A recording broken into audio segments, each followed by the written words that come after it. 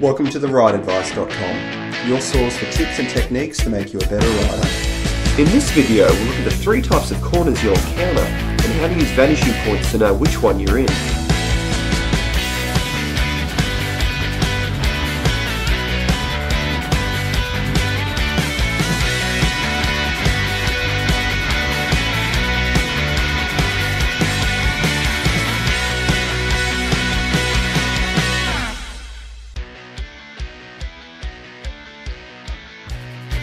As the name suggests, an increasing radius corner is one where it starts with a smaller radius, going into a larger radius as the corner progresses. Riders can hit the apex before the midpoint of the corner, allowing for faster exit speeds. They're arguably the easiest of corners to navigate. So, let's take a look at how you can identify an increasing radius corner on an unfamiliar road. The characteristic of an increasing radius corner is that it opens up as you get further into it. The vanishing point, or the point where the two sides of the road appear to meet in the distance, should begin to look like it's moving away from you. Take note of where the vanishing point sits here and watch between the brackets as we proceed. As we move around the corner, you'll notice that the vanishing point has moved up and away. Finally, as we head towards the exit, the movement of the vanishing point becomes more dramatic, opening up all the way. Let's take a look at another example of an increasing radius corner, this time without the brackets as a guide. Again, look at the vanishing point. This is an increasing radius corner because as you move further into it, the vanishing point appears to be moving away from you.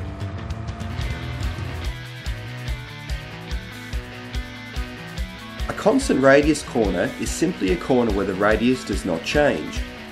It's essentially a symmetrical corner, and whether it's a 90-degree corner or a 180-degree hairpin, it's the same radius from entry to exit. For overall corner speed, a midpoint apex is best. For faster exit speed, a later apex is better. Let's look at it on the road.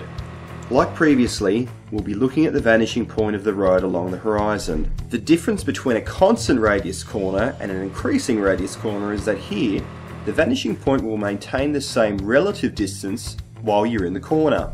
As you can see, the vanishing point has stayed at a relatively constant distance.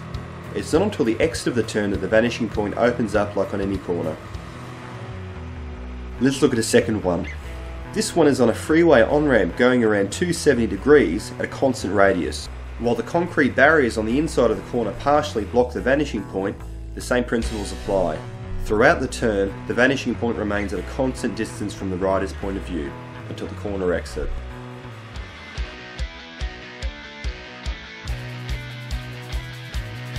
Our third and final corner type we'll look at is that of a decreasing radius. This is a corner that has a larger radius at the beginning with a smaller radius at the end. In other words, the corner tightens up. Both turn in and apex are later than that of either an increasing radius corner or a constant radius corner. In fact, a late entry for a decreasing radius corner is critical. Now, unfortunately there is no way to spot a decreasing radius corner until you're almost halfway through it. Upon entry, it will look just like a standard constant radius corner. Just before the corner tightens up though, you'll see the vanishing point appear to come closer to you. With practice, you'll begin to spot this quickly and ensure you're nice and wide in the corner to make a late apex. Let's take a look. Again, look at the vanishing point. At this stage there's nothing to suggest anything other than a constant radius turn. But watch carefully and you'll notice a subtle change. Just here, you can see that the vanishing point has ever slightly come back towards the rider. It's obscured a little bit by the trees, but this shows that the corner is tightening, indicating a decreasing radius corner. Let's go back and look at it again, this time at a slower speed. Again, the change is subtle, but you can just see the vanishing point come towards you, right here.